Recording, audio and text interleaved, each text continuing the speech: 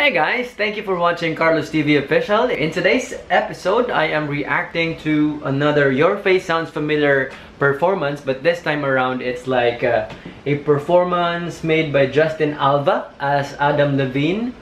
So I think this one is Sugar. So let's see how he did on Sunday. So yesterday kasi I was not able to react because I was a little bit sick, but I thought I needed to also do this to give fair comment and reaction to this performance. So let's rock and roll.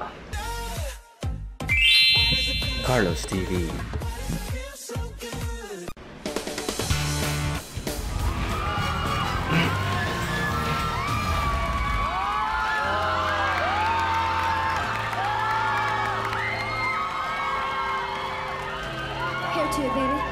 Para talaga si Nas Aguas.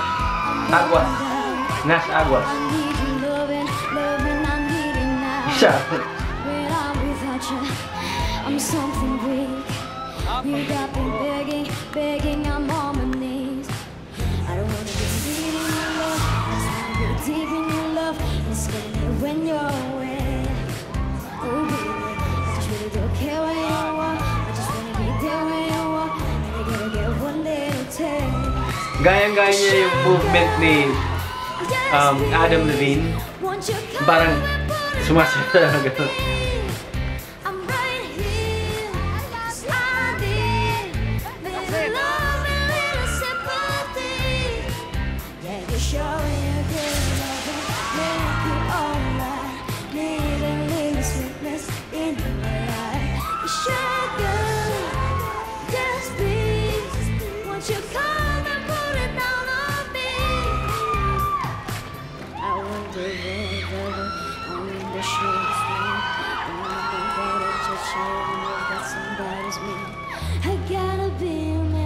Ang cute ni Justin, ha?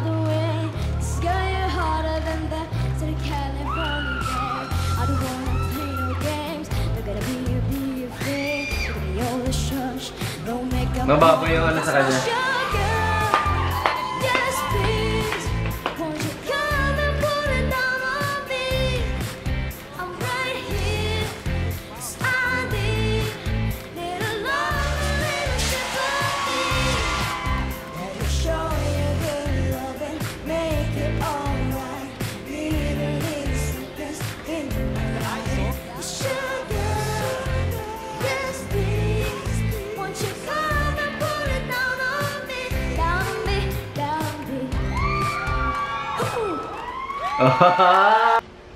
Ayan, so Justin Alva, he joined in The Voice Kids Philippines.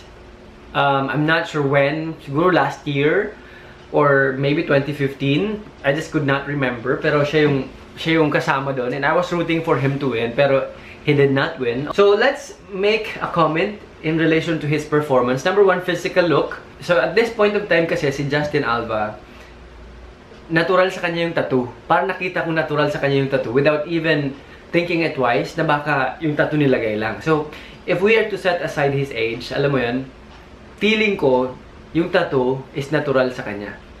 So, ibig sabihin, hindi niya kailangang magpanggap na si Adam Levine siya, just for me to believe that he is indeed Adam Levine. Si Adam Levine kasi marami talagang tattoo. And sa kanya, nakita ko sa kanya yung tattoo, parang natural lang. So, that's really good thing. Number two, performance-wise, I don't question the quality of Justin's voice. Kasi like what I said, he had joined The Voice Kids Philippines, and he is really enjoying his moment every time that he performs on the stage. So, gayang-gaya niya yung unique way ni Adam Levine na nakatayo, gumaganon-ganon. And that's one good thing kasi nakita ko sa kanya na parang totoo. Parang hindi niya ginagaya si Adam Levine. Parang he was acting like he is Adam Levine. So that's a really good thing. Again, my rating is 7 out of 10. So that's it. So what do you think about Justin's performance, guys? Thank you for watching. Please do not forget to subscribe to Carlos TV Official and to connect with me on the following social media accounts: Facebook, CarlosTV and Caramoan Paradise. Instagram, CarlosTV_official and Caramoan_Kamsur. Twitter, CarlosSolrak84 and Paraiso Caramoan.